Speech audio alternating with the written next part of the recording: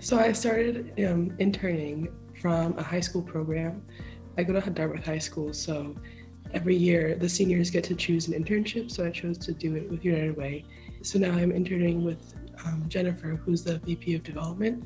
So I've been helping her stay on top of all the records and making sure everything stays in place.